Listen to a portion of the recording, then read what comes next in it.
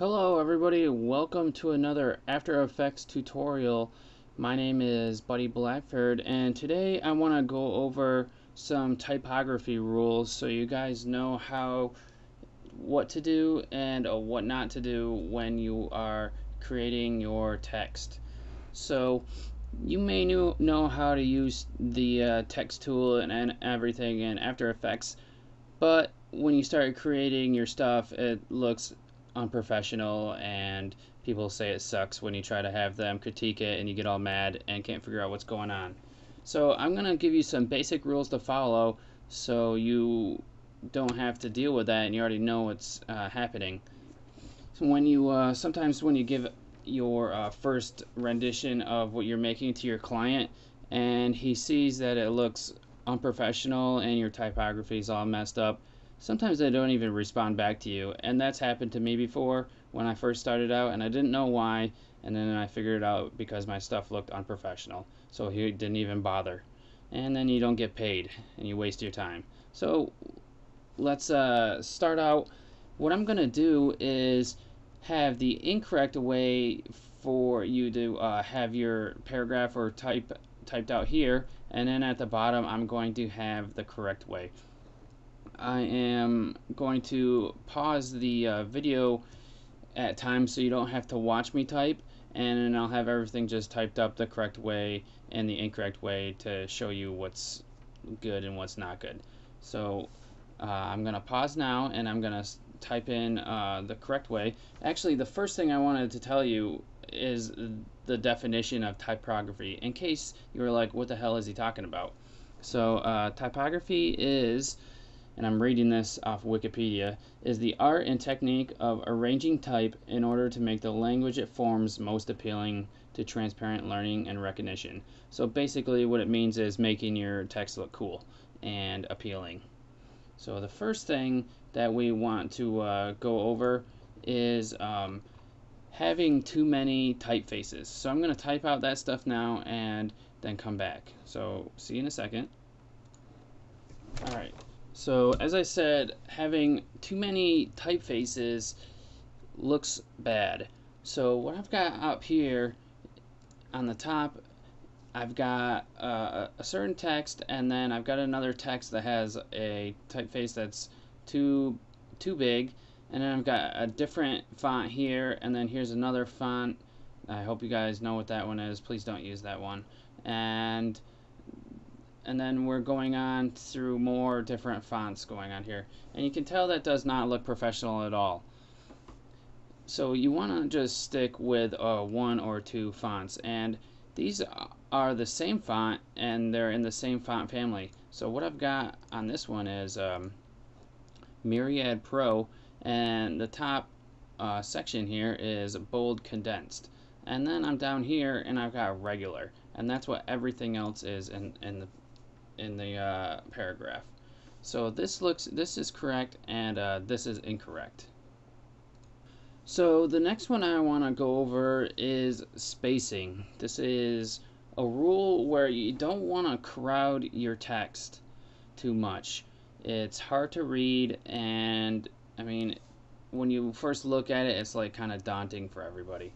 You also don't want to space out your text too much, because then it just looks like the words aren't like in a sentence together, if you can understand that. So the correct way is to adjust your spacing so it's in a visually appealing way. If you have a lot of stuff in your text and you can't fit it onto your page, you just want to maybe like select a condensed font, or just shrink it down in font or size.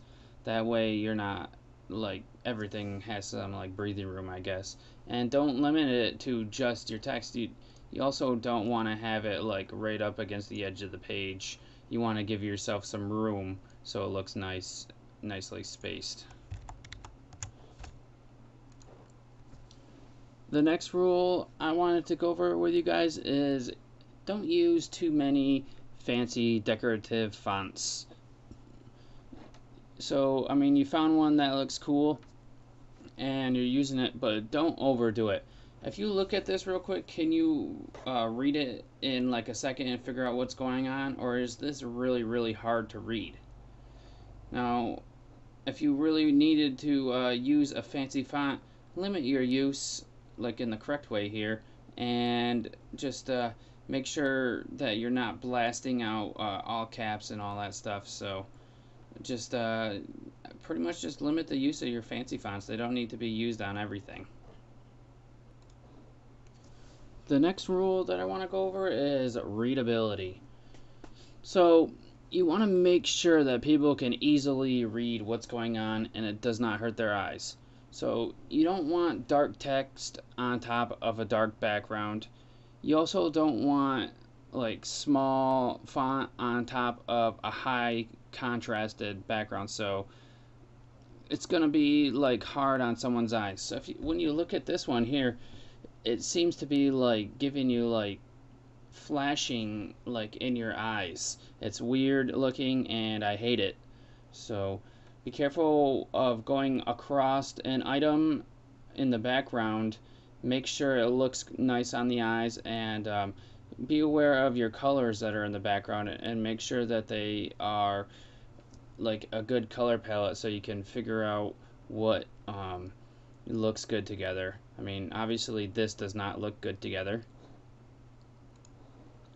When you're working with color, and I'll just fix these up real quick. I have this locked. Let's just make this like red, bright red, and the text, we can make that like here's a typical thing that people used to do back in the day when we made our like when people were making their websites. And I can make this bigger.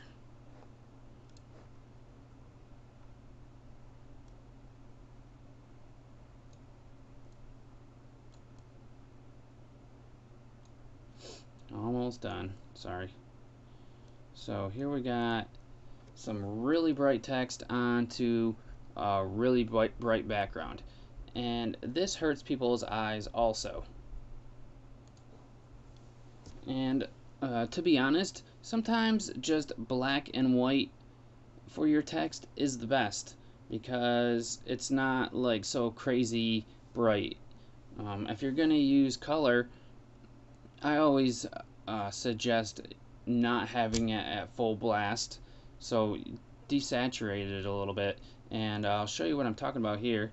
If I go to my color picker here, the color isn't blasted all the way to the end, and it's not all the way up to the brightest, and it's not down here to the darkest. So it's in the middle, and it's not like touching the edge of your color picker here.